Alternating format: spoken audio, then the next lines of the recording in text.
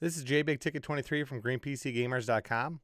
In this video, we're going to show you how to optimize a Precision T3600 workstation for gaming or any other high-end computing.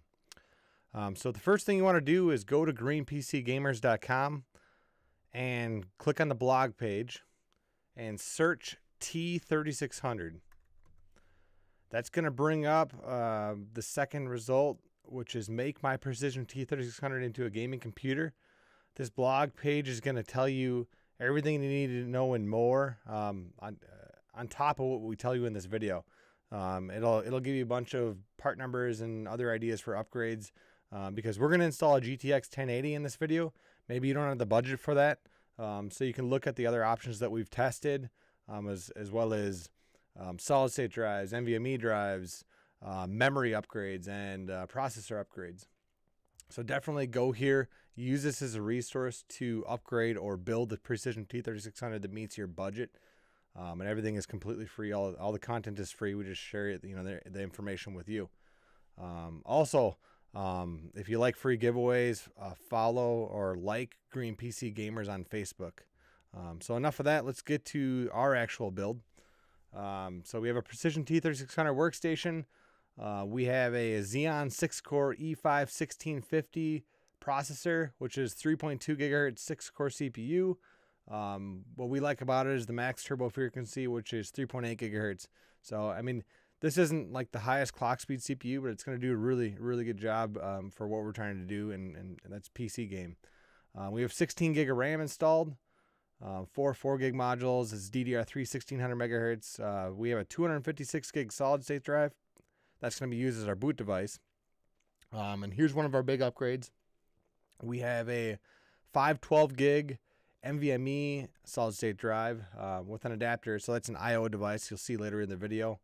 And then we have an EVGA NVIDIA GTX 1080 graphics card. We swapped a Quadro graphics card for this card because this card's a monster for gaming. And like I said, if you don't have the budget to buy this particular card, go to GreenPCGamers.com. We show you a list of different cards based off your budget. And then something that's really important is that you'll want to make sure that you have a 635 watt power supply before you do this upgrade. They have the option for a 425 and a 635. And like I said, 635 is where you want to be.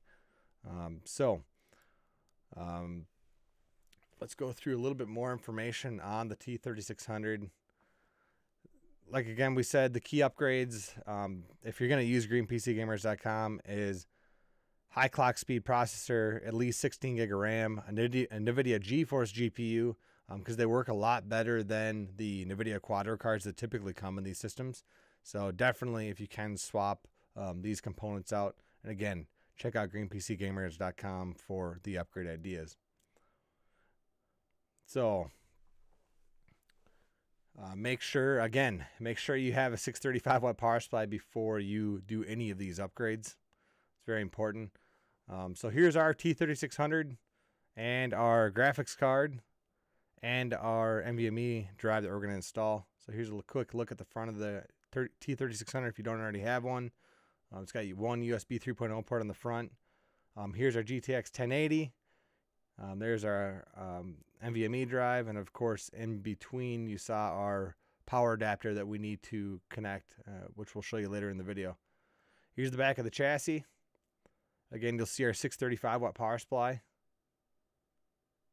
and then you'll see our additional ports in the back. We have one more USB 3.0 port if you're going to do VR, as well as audio and some ancient PS2 ports.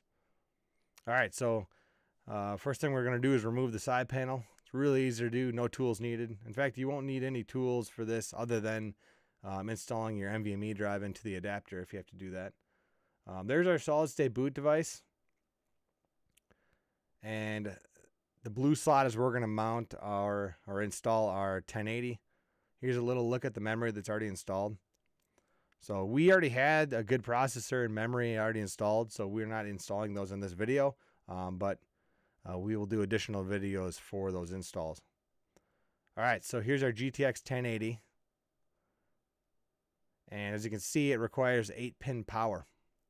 This graphics card draws 180 watts. So that's why we have our 8-pin. There's our 8-pin that's going to plug into the graphics card. And then we have dual female 6 pins. Now the T3600, if you have the 635 watt power supply, has a dual 6-pin adapter already built into it. So all we have to do is connect our adapter to that adapter. So dual 6-pin to 8-pin. And get those clipped in like you see. Once you do that, you just have to drop your graphics card in. First, we have to release the blue retention clips that actually lock the card into place. Once those are loosened, we need to put the card into the slot. Now the card's really heavy, so really all you have to do is line the card up and then let it drop into place. So we only have one hand here, so we just need to line the card up with the PCI slot as well as where the retention clips are. Once it's lined up, it'll drop right into place like so. And then we just need to plug in our 8-pin power. If you don't plug in this power adapter, the system's going to halt in post. It's not going to actually boot up. So you do have to get this power adapter if you don't already have it for your graphics card. Now, if you use a lower end card, you might not need as much power. You might need one 6-pin. You might need none if you do like a 1050 Ti. So that's installed. Now we're going to do our NVMe. So if you're not familiar with NVMe, they're awesome, super fast solid state drives that install in your I/O slot, your PCI Express slot.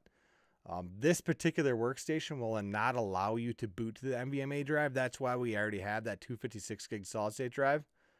But what it does is it installs it in your I/O slot, and it works just like any other secondary hard drive. The difference is it can be 3 to 6 times faster than a conventional SATA solid state drive, depending on obviously the existing SATA drive. So it's super fast. It's really, really fast, or amazingly fast for opening up large programs, games, and files.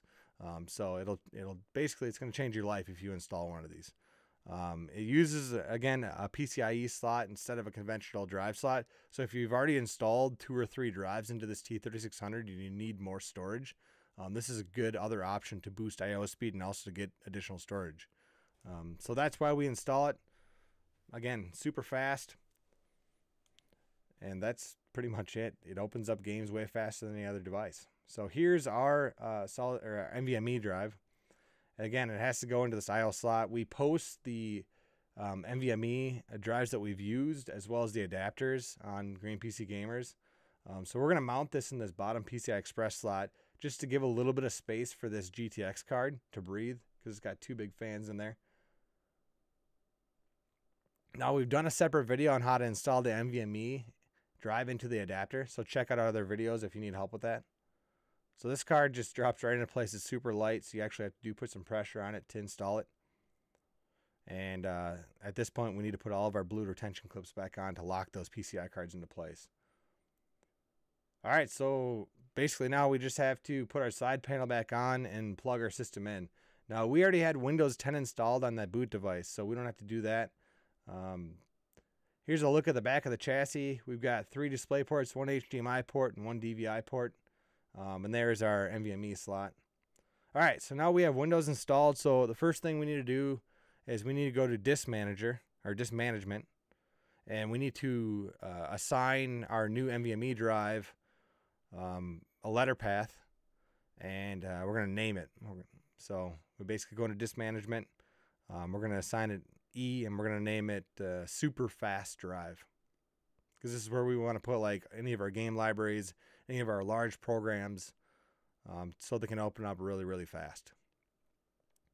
Another benefit to that is if you do have, like, your OS becomes corrupt or you get a virus, all of your files are still intact on that NVMe. You just have to reload your 256 gig solid state drive or whatever you use.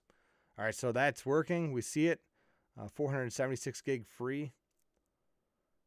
All right, so next, because we installed an upgraded graphics card, we have to go to NVIDIA.com, and we have to find our driver. So based off whatever graphics card you install, in our case, it's a 1080. So we select our operating system, which should default, and we'll go and find the 1080. You can use that auto detect GPU option as well. It works really, really well. It's just a little bit slower than if you can find it manually. So you basically find the latest driver, install it, and that'll optimize your graphics for your games that you're going to play. And then with the NVIDIA driver, there's something called the GeForce Experience. So you have the option to install this. If you're going to game, I recommend using it because it'll optimize your games based off of your system components and obviously your graphics card. So once you open it up, it'll find your games and it'll allow you to click optimize. You can still modify them after that. So we did run a benchmark on this system. It was with a game called Tom Clancy's The Division. It optimized to high/ultra settings. It was a combination, and we did achieve 110 frames per second with this card. So we can call this a 100 FPS system in 2018. It's a really good system, especially for a system that's like 7-8 years old now. So if you have a T3600 already, or you can get one really cheap, you can absolutely make this a more than decent gaming computer. If you get one. So definitely use GreenPCGamers.com as a resource. If this video was helpful to you, please consider hitting the subscribe button. Also, as we said before, if you like free giveaways, go to GreenPC Gamers Facebook page and hit that like button. Thank you so much for watching.